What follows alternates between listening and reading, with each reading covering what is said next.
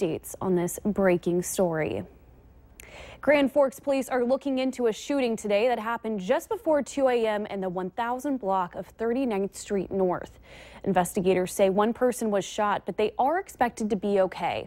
Police tell Valley News Live the early investigation shows the victim and suspects both knew each other.